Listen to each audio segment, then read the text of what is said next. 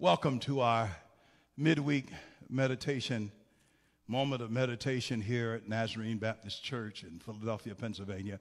I'm Pastor K. Marshall Williams, Sr., and we are celebrating all month in particular, but every day, African-American Black history. We're celebrating in particular what God has done with a people that were created in the image of God that happen to be of ebony hue. God has kept us.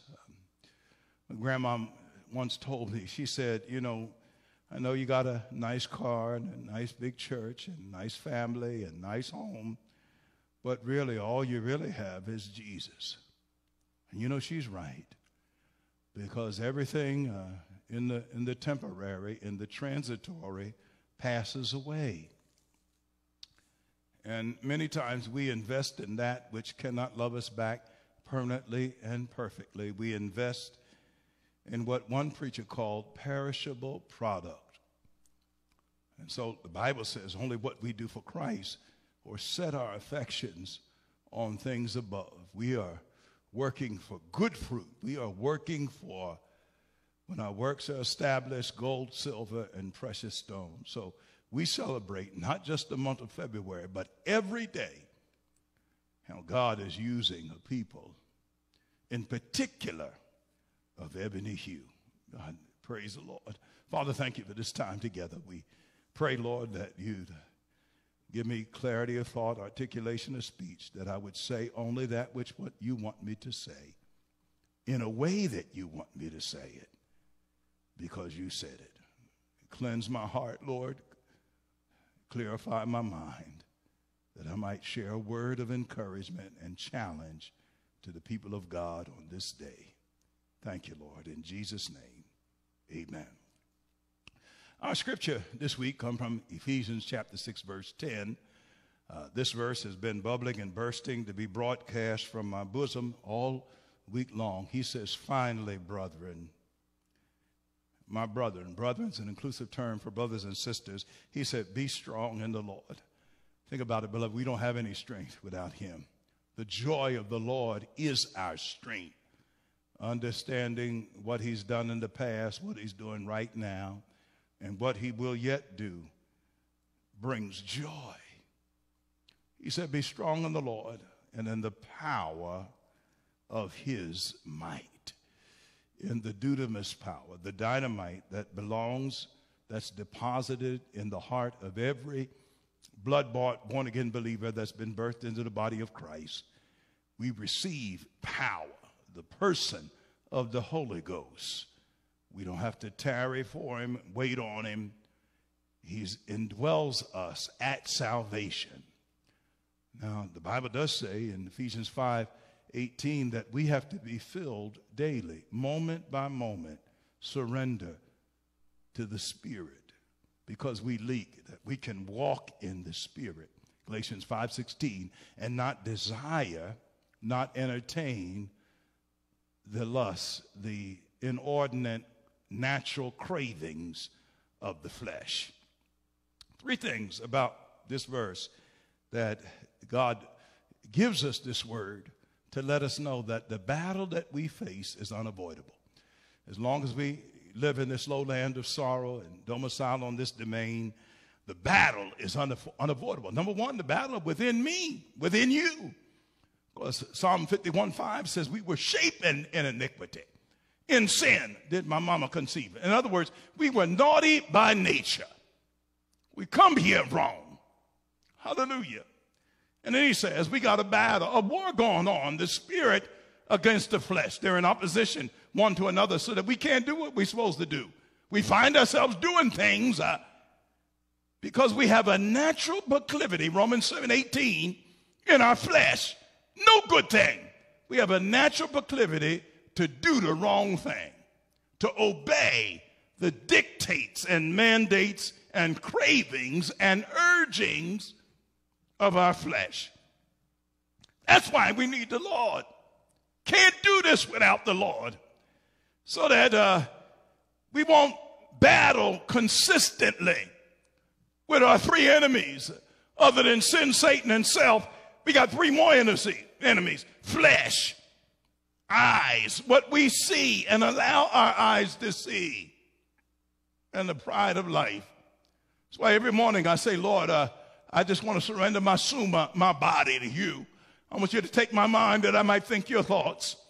Take my eyes that I might know that they're your eyes and look at only what you want me to look at.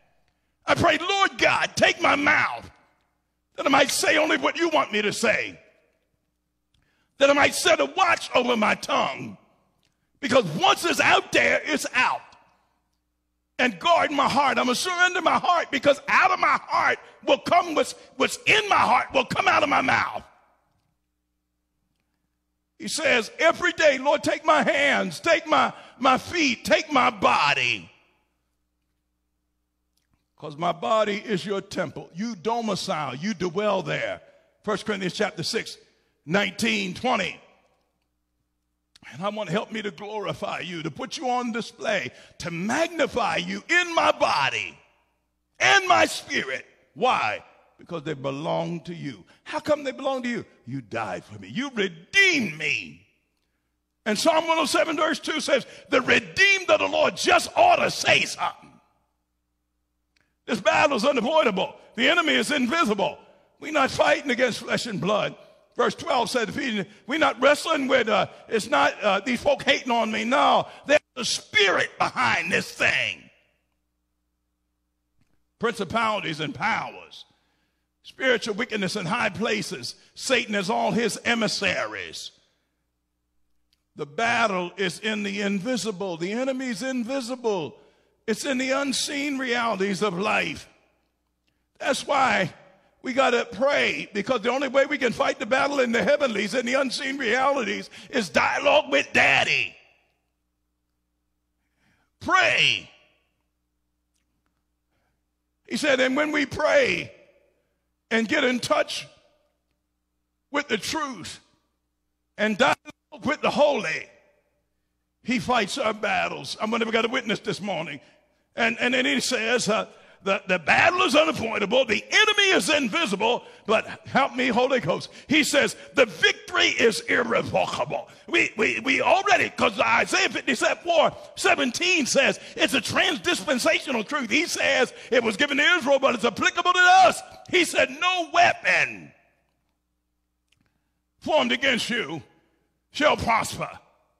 Every tongue that rises up against you in judgment, I will condemn. He coordinates in the Old Testament. He said, Romans 8:37, we are more than conquerors. We are super conquerors. Nothing shall be able. Who's going to bring a charge against God's elect?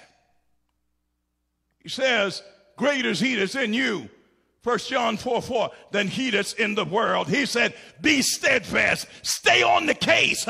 Because thanks be to God, 1 Corinthians 15:57, he gives us the victory. It's already ours. Just a few battles down here. Thanks be to God who gives us the victory. It's a gift. And it's only through Jesus Christ. So he says, you know the battle's unavoidable. The enemy's invisible.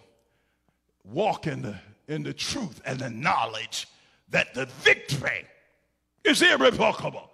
So we can sing that song, victory shall be mine. Victory shall be mine. If I hold my peace and let the Lord fight my battles, thank you, Jesus, victory shall be mine. Say yes, somebody.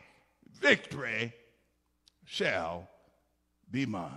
God help us to be strong in you and in the power of your kratos, your inexplicable power, inexhaustible power, and your might. For Lord, great is he. The Holy Ghost in us is able to be victorious over anything in the world. Bless her and keep us now, Lord, in your tender loving care. Father, if there's somebody here that doesn't know you, pray, God, that they would come to know you today, that they would surrender. Say, Lord, I'm a sinner. I need a Savior. I'm lost. The word says you died in my place. I should have died. I should have been on that cross. But you died that I might live. And your word says, Romans 10:13, whosoever calls upon the name of the Lord shall be saved. You want to be saved? Call on him. If you're called, Jeremiah 33:3, he'll answer you. He'll transform you. You'll be a new creature. 2 Corinthians 5:17, in Christ. And then he'll help you to grow in the grace and knowledge of the Lord. He'll walk with you and talk with you and remind you you are his own. Thank you, Lord. We pray that somebody would invite you into their life, or somebody would rededicate their life. Say, Lord, I want to be transformed. I want my mind renewed, that I can demonstrate the good and perfect and acceptable will of God. Lord, bless your people today. Bring somebody to come to know you. In Jesus' name, amen. We're here for you. You don't know the Lord Jesus Christ as your Savior. Ask him to come into your heart. We will guide you and show you a more excellent way. Contact us at our church, 215-223-9821. Our website, www.nazarenebc.org. We have the plan of salvation there, how to grow in Christ and be the man, the woman that God is calling you to be. And we will counsel you and guide you and disciple you, that you can be all that the Lord is calling for in these last and evil days. God bless you. Thank you for your prayers, for your prayerful and some financial support. You feel so moved, you can give on our website and view all of our sermons